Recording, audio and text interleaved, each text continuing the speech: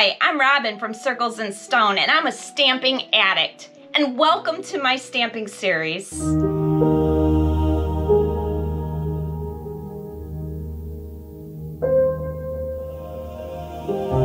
today I'm going to show you how to punch metal using a multi-purpose power hole punch kit. So grab your supplies and let's do this. Hi, and welcome to the Power Punch segment of the stamping series. I purchased a power punch in order to be able to make more stubborn holes, say to make my swatches. So basically to make these swatches, what I did was I bought 1 by 6 inch bracelet blanks, and I cut a hole or punched a hole through the blank and attached a keyring. And so here I have all my fonts, and I'm starting to do design stamps that fit a theme to each one. So for instance, I have my zodiac and moon phases celestial on one, and I have my sports on another. So I use the power punch to make the hole on this for the keyring. So what we're going to do today is I'm going to actually take one of those blanks that I had made in the past for swatches, and I'm going to make a hole swatch. And that way I can keep it with my ruler that I hang on my workbench with a cup hook. And that works very well, actually. And that way I have a reference to the sizes of the punches at a glance. So here's what I've done. I have prepped a blank already with a line that goes down the middle. And I'm going to take the punches and I'm going to basically draw out where I want them situated on this blank. And of course I've already, like I said, it's already been punched. So when you get your power punch, it's going to come usually in a case, and inside, when you open it up, usually there'll be an instruction leaflet, which is very useful. Everything you need to know is down here, really. You will notice when you open it that you have your punches and you have your dies. This is a die key. So what I'm going to do is, because what you're actually doing is punching the hole, I'm going to take these punches out and I'm going to draw on here basically where I'm going to put those, because this is going to be my swatch. And this is also going to show you how to punch the holes, and I'll show you how to set up the tool. So I'm going to roughly take this guy, and I'm just kind of like, I'm just going to trace around it a little bit, like kind of like this, and just kind of where I'm going to punch it. And actually, the best way to do this is I'm going to count. So I got 1, 2, 3, 4, 5, 6, 7 punches. I'm just going to count them out. I'm going to do 1 in the center, and then I'm going to do 3 to each side.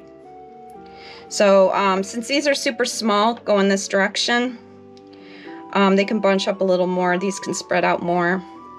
So I'm just going to do about 1, 2, and 3.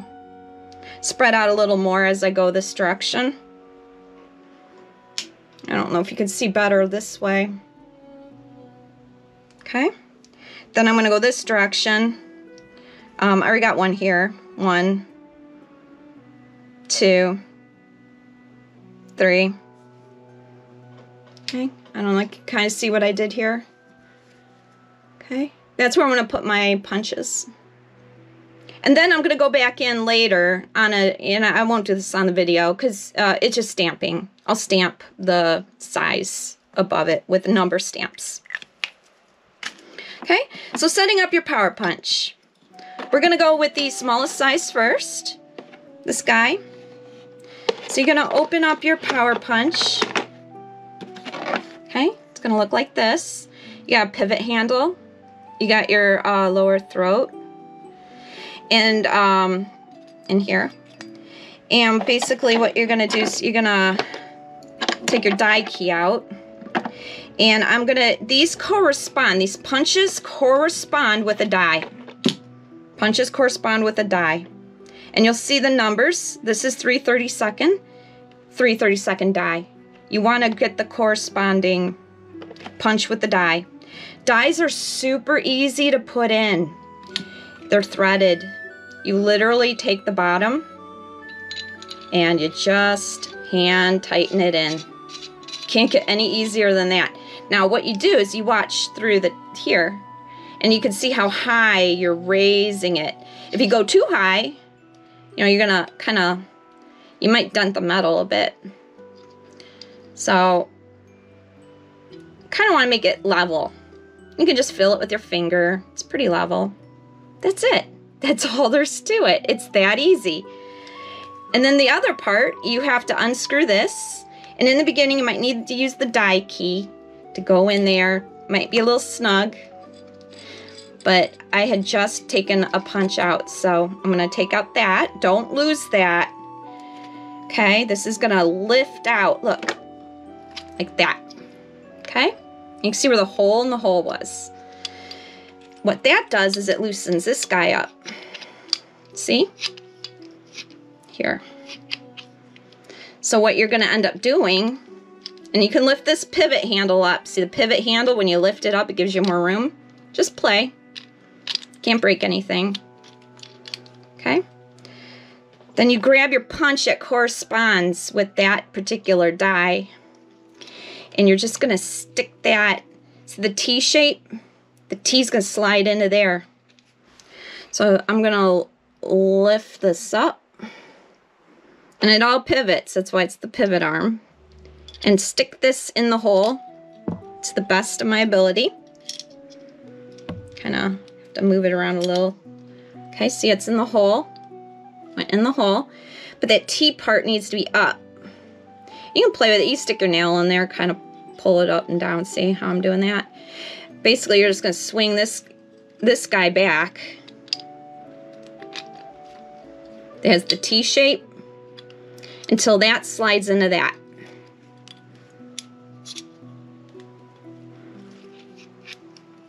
Boom. See, like that. It just takes some playing with, but eventually you'll get it. And when you find that you've got that, this now can go boop back in place, and then you just stick this back in here. And then you'll want this nice and tight. Nice and tight. But don't over tighten. There's no need to over tighten on any of these. Okay? And see what happens? Now you got your punch. So I'm going to set this aside. And we're going to do our very first hole. Okay? So I'm going to take my little marked X. And I'm going to slide it inside there. Okay? Now, you're probably not going to see what I see. But I'll try and make it kind of close. I'm just kind of getting it in the ballpark here. Okay, and then once I'm just gonna let it snug, it'll hold itself. And that's when I grab it by 2 hands. And then I give it a firm boom, punch. And then when I lift it up, now this, sometimes it gets a little squirrely and it gets kind of stuck on the punch a little. Just give it a little wiggle. You know, wiggle it out. And there you go. Now you got a hole. And then I'm going to stamp later the I think it was 3/32 right there. And then this will be my reference tool. I know that's the size hole for this size punch. So now I'm going to show you how to remove and put in a different punch. So I'm going to bring the box back over. And we'll go to our next size, which is 1/8. Okay, so this is the easiest part. Unscrew. Can't get easier than that, right? So that's easy. I'm just gonna now put that back. Get the next size up and screw that back in.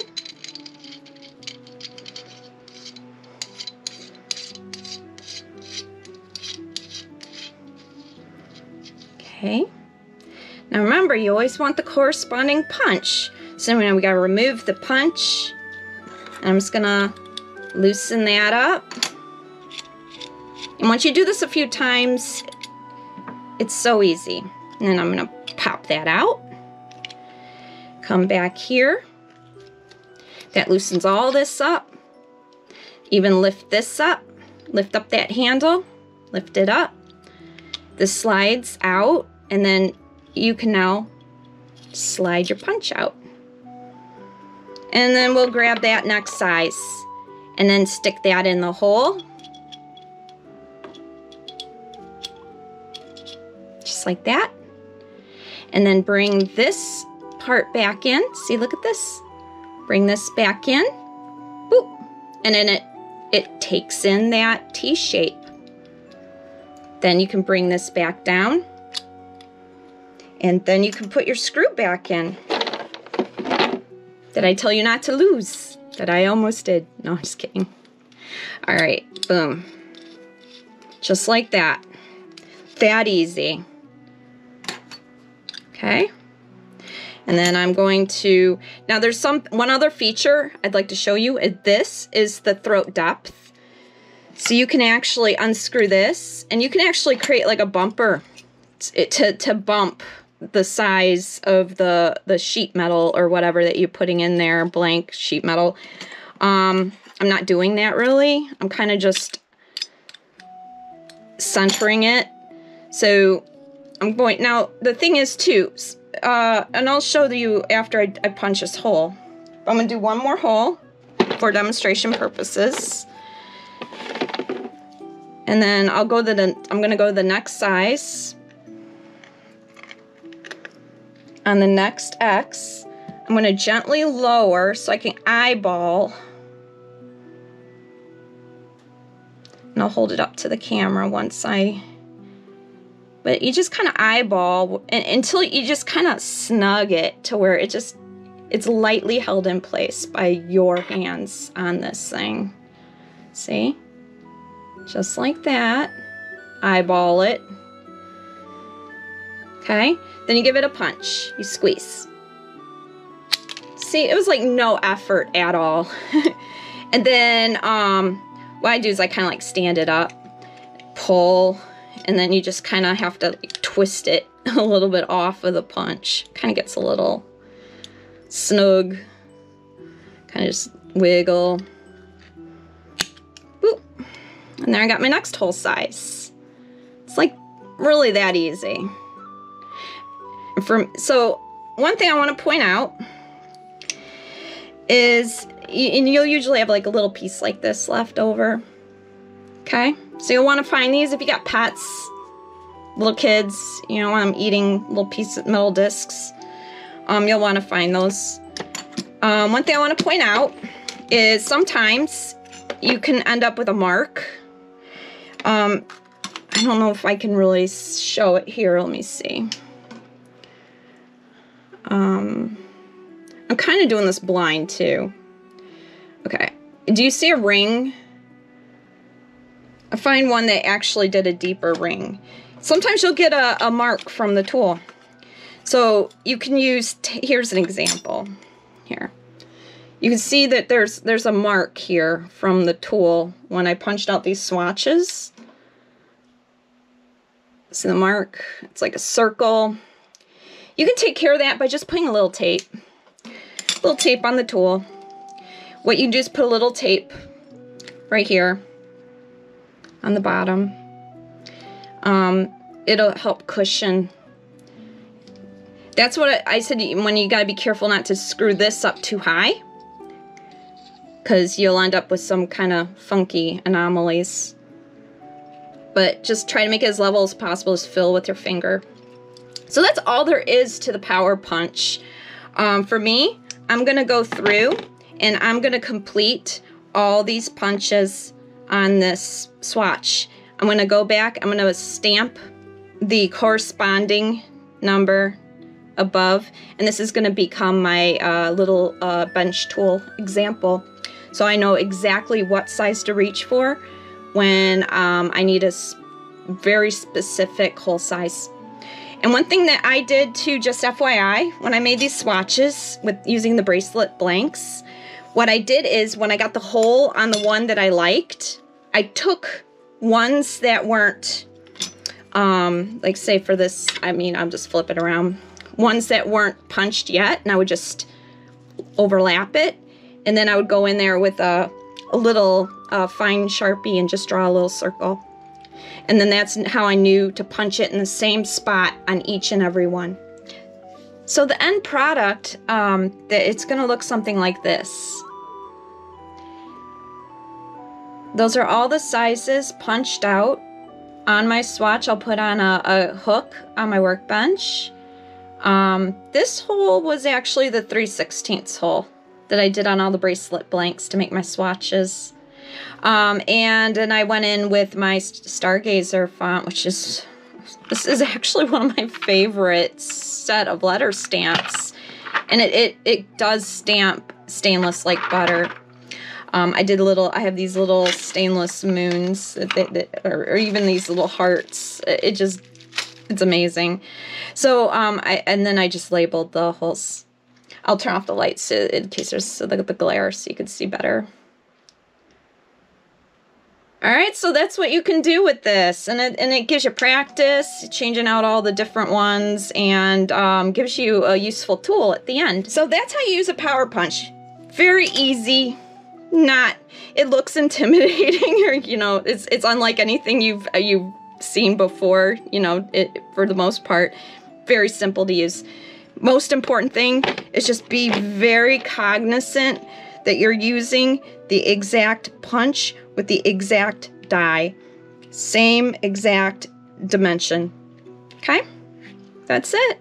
And thank you for joining me on this segment. Until next time, take care and goodbye. Thank you for watching.